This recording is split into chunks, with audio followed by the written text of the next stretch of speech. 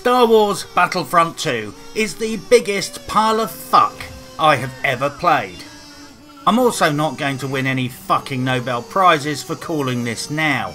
In January, every game reviewer who hasn't been paid off by EA, blackmailed by Disney, or had a cunting lobotomy will rate this game as number 1 in their top 10 list of worst games of the year 2017. So let's get stuck in, and whilst being careful to be balanced, fair and impartial, let's review the predatory, pay-to-win, borderline fraudulent mobile app missold, psychologically manipulative, time-gated, child-abusing, scam-mongering, paywalled chalice of rapist piss that is Star Wars Battlefront 2.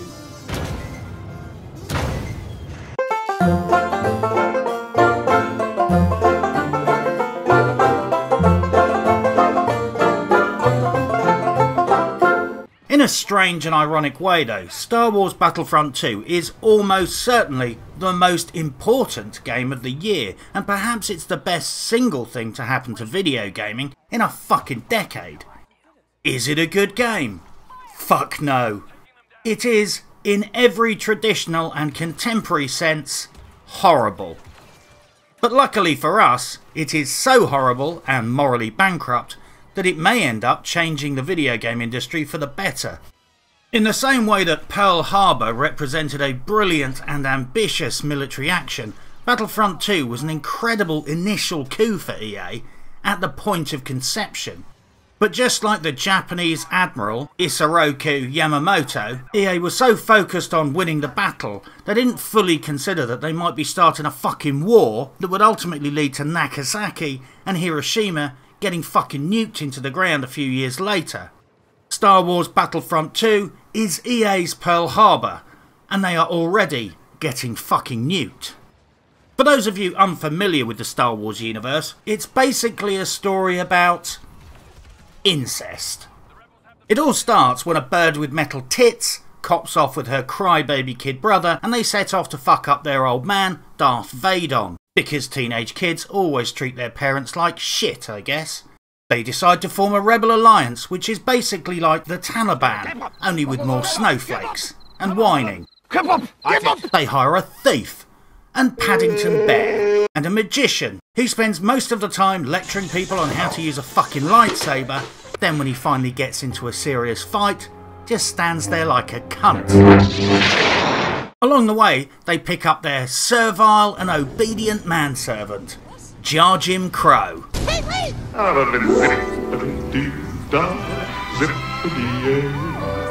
and swing by the pet shop to buy a lizard.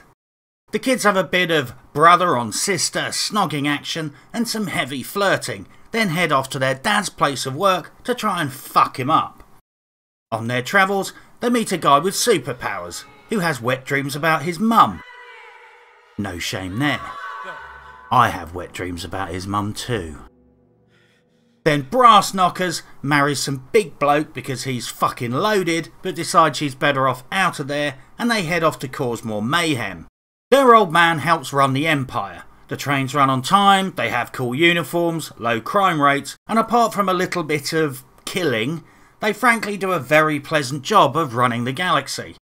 They're a pretty organised bunch, and I don't see what all the complaining was about, frankly.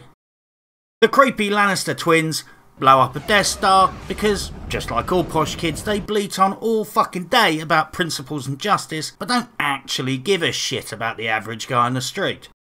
Seriously, the Empire blow up a little barely populated planet and that's considered evil. The rebels blow up an artificial moon jam fucking packed with people, and that's just fucking peachy apparently. Oh yeah, that's different because the good guys did that, so it must be fine. In the finale, they recruit a race of teddy bears to help them, called Ewanks, whose special power is ruining the last film in a trilogy. They destroy the perfectly functioning Empire, kill the coolest guy in the universe, and then organise a folk festival. I get it, some people don't like the Empire, but fucking hell, the streets were clean, you got paid on time, and they had the coolest spaceships. Okay, the management could occasionally be a bit grumpy, But they paid well and everyone was happy until those pesky kids came along, snogged each other, fucked everything, committed genocide and then set up a new dictatorship run by, you guessed it, themselves. Personally, I always preferred the Empire. Who would you rather have by your side when the shit hit the fan? Him or them? If you don't believe my account of Star Wars, then just watch Hidden Fortress by Akira Kurosawa, because it's the same film. No, it's literally the same fucking film. They ripped it off. In fact, if Hidden Fortress was an hour shorter, was dubbed into English, had a bird with metal tits and some teddy bears in it, we would all probably be cosplaying as samurai these days and going to Hidden Fortress conventions instead. So what is Star Wars Battlefront 2?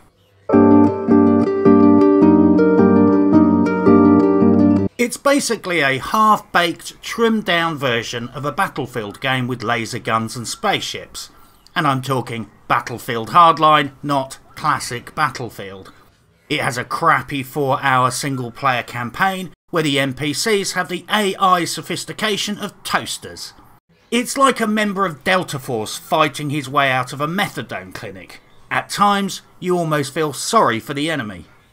There are a selection of multiplayer modes with a selection of maps. Whilst the terrain and map design is actually okay, too many modes corral and police you into certain positions. And if you don't move, you get fucking executed. It's like going into war with your fucking mum. Don't go there. Stand there. Get over there. Fuck you. It's war. I want to go where I fucking like. I want to stay here and counter ambush. I don't want to be fucking micromanaged by the fucking game engine, for fuck's sake. Progress is mostly done via loot boxes. Yes, it's random loot box based progression. Your progress is time gated, like a pay to wait mobile game. The game encourages you to buy loot crates in game, and it is, without fucking a doubt, pay to win. I mainly found myself playing this game out of a sense of morbid curiosity. I just had to keep seeing what was around the next corner, not because I was excited about what I would find, but because I just knew I would find something else shocking. Like searching a serial killer's basement for corpses.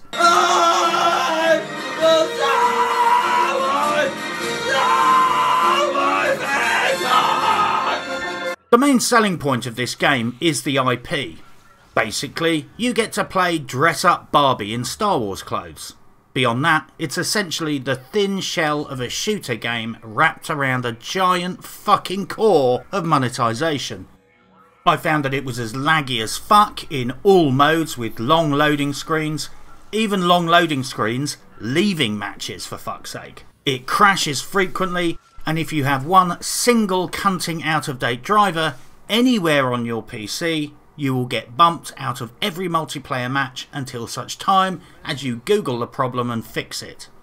So what is the full horror of this game's business model?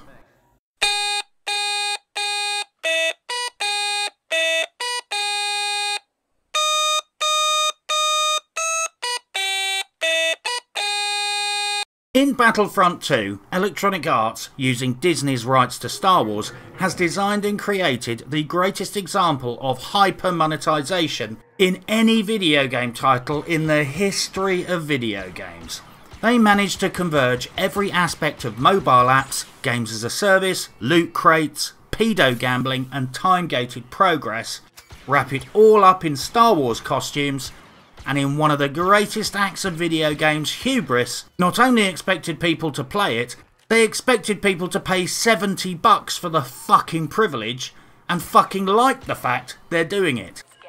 Reddit analysis showed it would take 4,500 hours of play to unlock everything, and someone else has run the stats and demonstrated that it's much more efficient to get a part-time job and just use your income to buy everything in loot crates. Unlocking a single hero character like Darth Vader takes about 40 hours of play, on the condition you don't spend a fucking penny on any other aspect of progress. Even by the most generous definition, this game is pay to win. Some would say any game that lets you buy loot is pay to win, but personally I use the definition more associated with freemium or free to play games.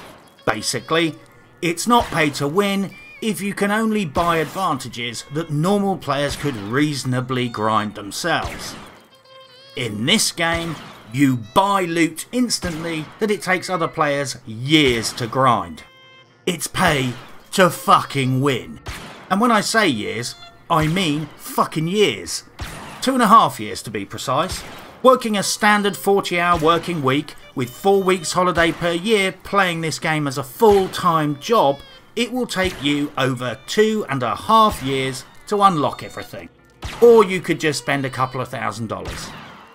To add insult to fucking injury, the matchmaking is tuned to constantly pitch new low-geared players against higher level, much more powerful players. So you constantly get your arse kicked by people many times more powerful than you. These are not trivial gear upgrades I'm talking about, like scopes or skins. Loot upgrades turn you from a peon into a god of war. Newbies don't stand a fucking chance against veteran geared players. The entire game is designed around and encourages you to buy microtransactions and loot crates. This is not just a game with microtransactions. This is a fucking microtransaction storefront with a substandard game wrapped around it.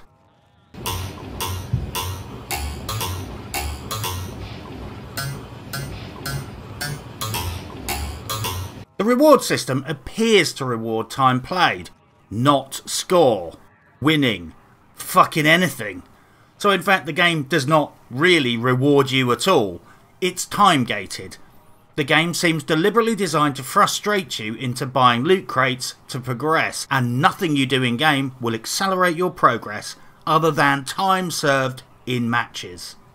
It's worth noting that as evil as the random gambling loot crate system appears, it's actually worse than you imagine. The loot rewards are not purely random, and in the fine tradition of heuristic analysis and econometrically based algorithms, the rewards that each player receives are finely manipulated to encourage you to spend real money to progress. I keep seeing report after fucking report of people being primarily rewarded in loot crates for precisely the classes and ships they play the least. Shocking coincidence that. Surely they would not stoop so low as to deploy heuristic fucking algorithms to manipulate players into not getting the shit they need to play, thus forcing them into overspending on loot crates. Seriously, supporting this game is like sponsoring your own personal rapist or mugger. It's like renting the truck for the burglar who is about to rob you fucking blind.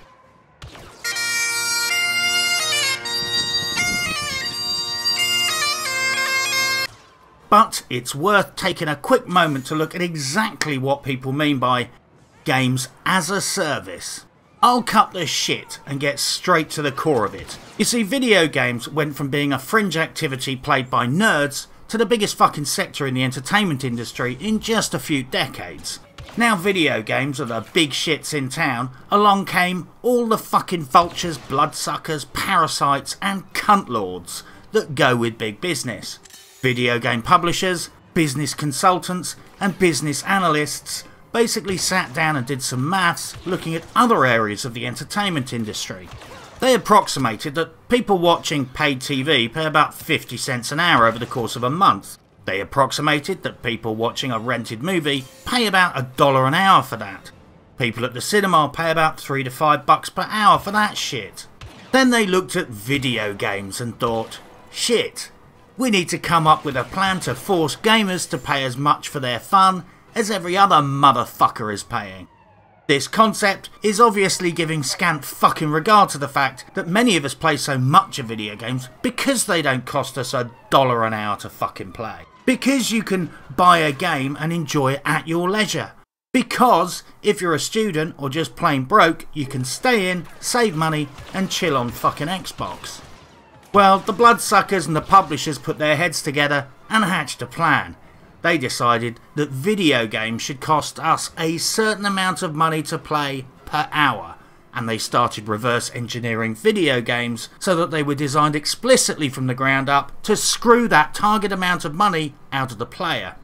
That is video games as a service.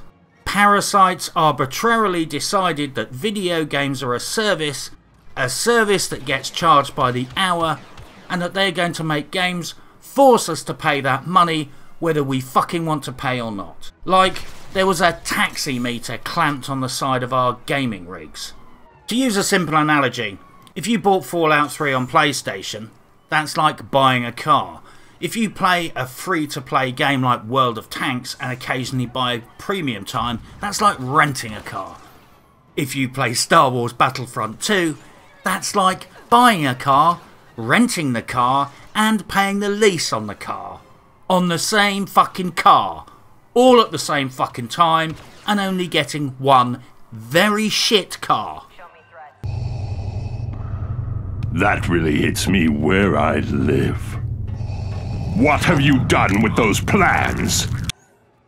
Peter Warman, CEO at Newzoo, explained in A-List Frontline Marketing that it's proving hard to persuade a lot of gamers to adopt the new model. And I quote, "Many console players have reacted negatively to the development of these models due to their familiarity and satisfaction with the pre-existing model." That's marketing speak for people like getting the thing they pay for. People get upset paying for something, not getting it, and then having to pay more money and still not getting it. The other implication of games as a service is that it allows game publishers to offset the costs of making a game. Now they can go to market without fully funding their game, working on the assumption that future technical support, development costs for the season pass DLCs people may have already paid for, and finishing problematic content and fixing bugs will all be magically bankrolled by predicted future in-game purchases and microtransactions. The devastating and borderline fraudulent fucking implication of this model is that the quality of the season pass DLC content you get in future games may well be based not on what you paid, but on the success of the microtransactions and loot crate sales. If they don't make enough monies in the pedo gambling, all the future content gets trimmed back. Think about that.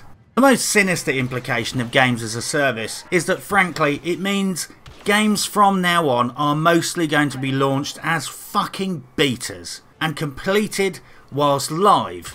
Effectively, the idea that people need to finish their fucking games before selling them will be consigned to history. Fuck that. The bad news here is that Star Wars Battlefront 2 has had its microtransactional economy fucking collapse, and the future of the game was mortgaged on it. I guess the one consolation is that the DLCs were free, but unless they support this game out of charity or as a public relations exercise, there is no financial reason why they will not abandon it. Unless they bring back the loot boxes to fund it, of course. Get your refunds fast and get the fuck out of there.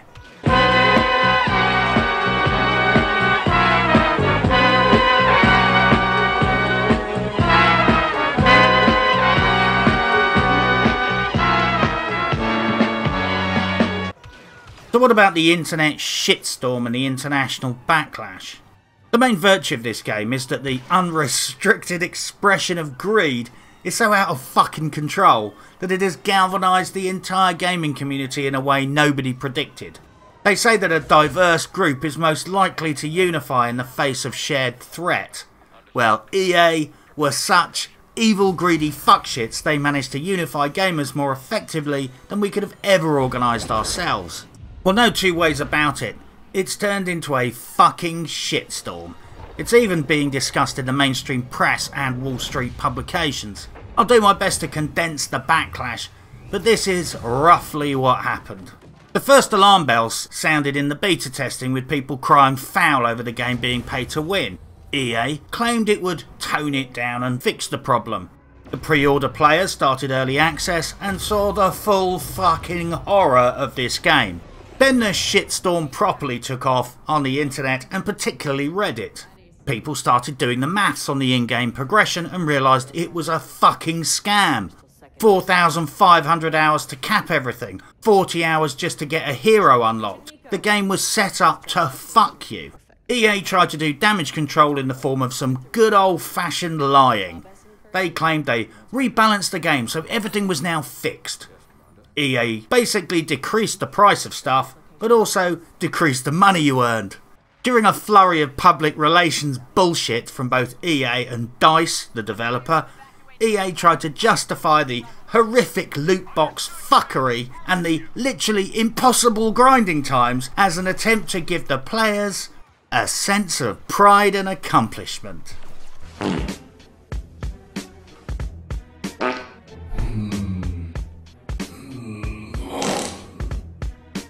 This became the most downvoted comment on Reddit in history. At this point, the entire internet went fucking batshit crazy. The villagers came streaming out of their huts, pitchforks raised, and looking for someone to hang. And with good fucking reason, if you ask me. EA shit its pants and withdrew loot crates, but in a sinister twist, stated that this was a temporary state of affairs, with many people suspecting that it was just an attempt to keep launch sales figures high, and that the fuckery would be reinstated later. Then, the rest of the world decided that EA had crossed the cunting Rubicon, and they started going batshit crazy too. Belgium's Gambling Commission launched an investigation into loot crates as gambling, and is calling for a European-wide ban. Danish police started tweeting warnings to parents. Dutch authorities started an investigation into loot boxes and whether they should be regulated as gambling. And total best of all, the state representative for Hawaii, Chris Lee, has basically declared war on loot crates, describing Battlefront 2 as, and I quote, a trap, predatory, and being like an online casino targeting kids.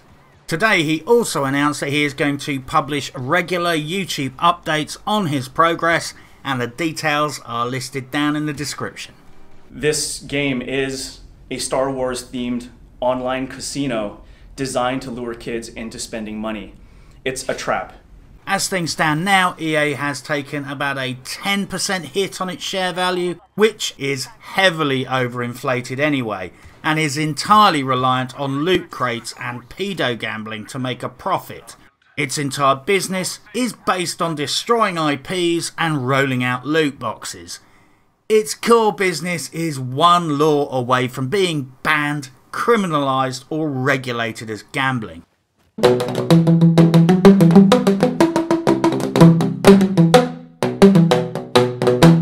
Disney, meanwhile, is losing its fucking shit over this. They don't want their brand connected with gambling and have apparently phoned arch-villain Andrew Howard, CEO of EA and grandfather of the Loot Crate, and in no uncertain terms instructed him to unfuck the situation. The situation has got so bad that large sections of the community are shitposting on Disney tweets and social media about gambling, and let's face it, they deserve it. Well, zippity-doo-dah. Disney, a company established by a racist who financed anti-Jewish political groups, got rich making racist cartoons for kids, and is run by fucking sex offenders, wants to distance itself from Electronic Arts because it's worried about damaging its reputation. This statement is so fucking nonsensical, it's making my brain bleed. Oh, you said we were going to a place Walt Disney built. No, Peter, I said supported.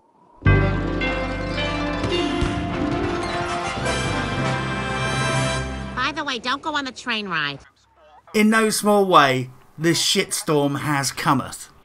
The only sad thing about this is that it would appear that internally EA consider this game a lost cause now, and are already giving hints they're going to stop financing it and cut it loose. Strangely, however, I went to the Star Wars Battlefront 2 subreddit again recently, and it's like none of this ever happened. I've been in direct contact with them, and they went to great lengths to explain why nearly every reference to the outrage concerning this game has been removed or locked in the last couple of days. I won't lie, I'm scratching my fucking head here. Their justification is that they felt that this was a drama and broke Reddit rules, and it was unfair that people were hating on EA and they wanted to get their house in order. I'm sorry, but even giving them the benefit of the doubt, it's a bit fucking odd that in the middle of perhaps the biggest video game shitstorm in history, the moderators spontaneously decide to lock or delete nearly all fucking posts about EA, loot boxes and gambling in video games. One does not simply lock the thread with the most downvoted comment in Reddit history. I also think it's fucking bullshit to start deleting comments because they're about the publisher EA, or complaining about loot boxes, or contain memes, or complaining that it's gambling, or criticising microtransactions in the damn game. Even if I believe all of the justifications, which I don't, nevertheless, this subreddit has fucking done all of EA's public relations work for them. They have whitewashed nearly all of the criticisms of loot boxes, pay to win, gambling and microtransactions off the subreddit. This subreddit was literally the eye of the shitstorm.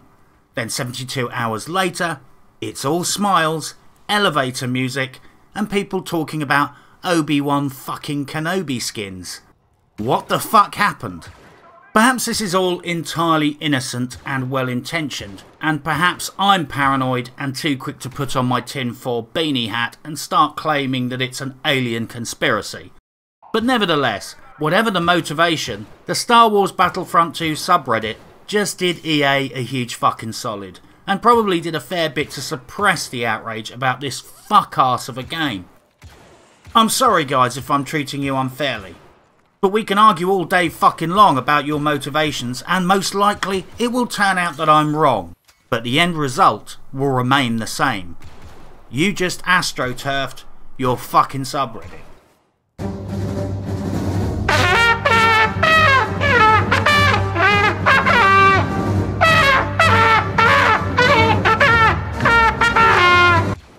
This battle is only just beginning. But if Star Wars Battlefront 2 is the future, then the future is shitty. This is going to play out in a number of ways, but basically the battle now seems to be between legal intervention and a world where AAA games are cunting phone apps. A lot of gaming media outlets claim all this shit needs to happen because video games need to cost more. Well, if we learn one thing from Gamergate, it's that 99% of the gaming media works for the fucking game publishers. See, this is capitalism.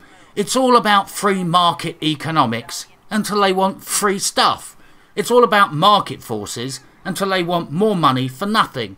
It's all about the unseen hand until the banks want a government bailout. Games as a service, loot boxes and microtransactions are simply about game companies wanting more money for nothing, and the consumer has started to push back.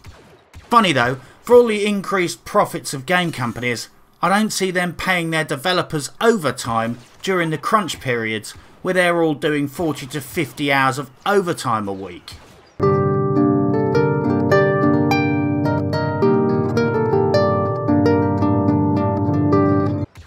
The laws in America and the EU suffer from two faults.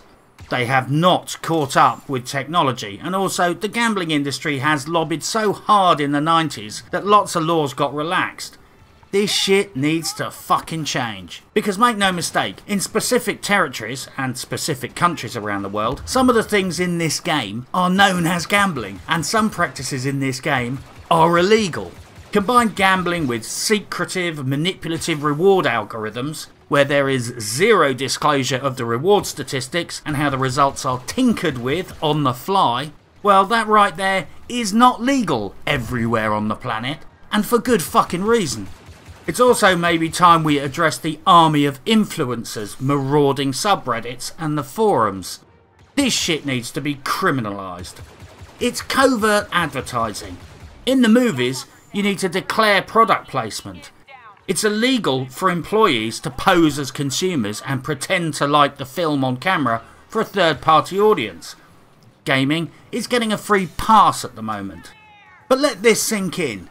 That random guy arguing with you on that forum or in that subreddit who has all the answers and is trying to bully you away from criticising loot boxes and microtransactions, check their fucking post history, because some of them, and I know this for a fucking absolute fact, are employees or agents of the publisher. They might dress it up in fancy words like community management and impression management, but it's fucking PR. They infiltrate the subs and exert influence. I can think of one AAA title where at one point about 1/3 of the moderators of the subreddit had been flown out for a jolly at the company headquarters. I have had Smurf accounts of video games company employees identified to me. I have done comment checks on people and discovered they spend 14 hours a day arguing in support of microtransactions in subreddits. That's a weird hobby to do full time, don't you think? When the lawmakers are addressing predatory gambling practices in video games, they might also want to make it compulsory for any agent working on behalf of a gaming publisher to identify themselves when promoting a product. To put this in perspective, if you paid 30 teenagers to go onto an investors forum and lie about the value of certain stock products and pretend they were not employees, well, people might well end up in prison. Do exactly the same thing on a video games forum and there are currently no laws covering it. Identical activity. One is a criminal offence that gives serious prison time, the other is legal. The only difference is that one affects rich people's money, so that's covered by the law. The other only affects little people's money, so that's fine. We can get fucked, I guess, until we make enough noise to get the law changed.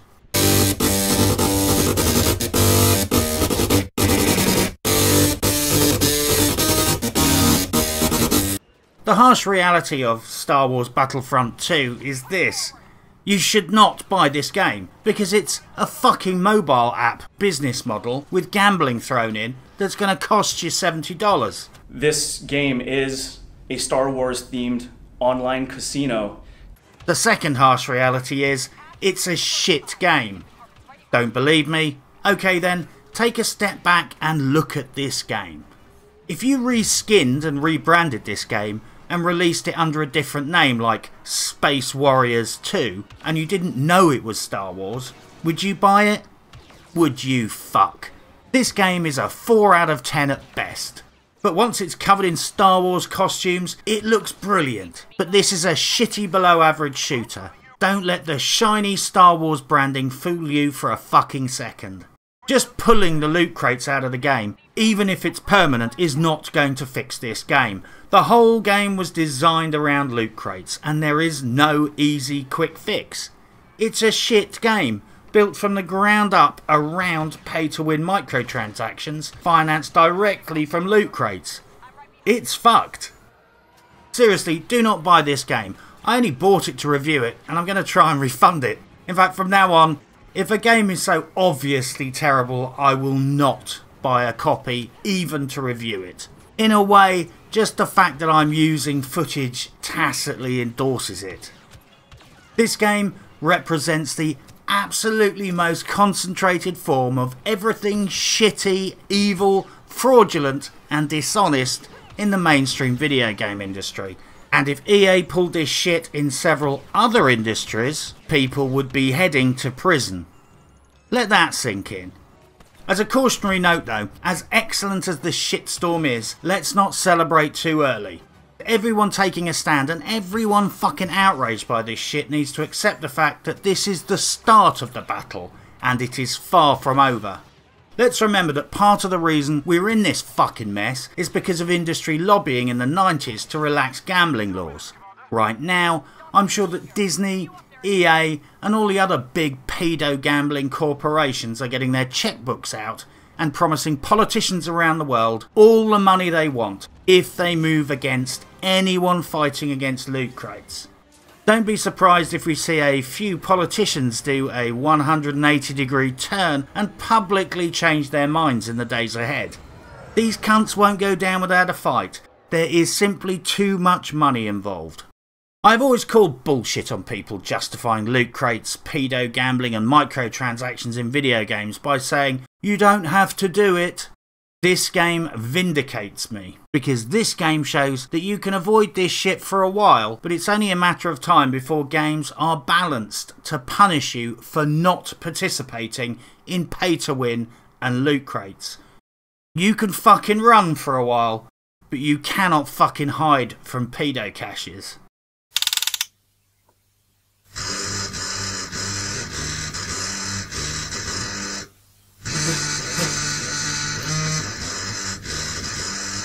It's a sad indictment of the game when the only positive thing I have to say about it is you might be able to get a refund. But seriously, get a refund. And then you can proudly say that you briefly owned the worst game of the year 2017. Good luck, and happy hunting.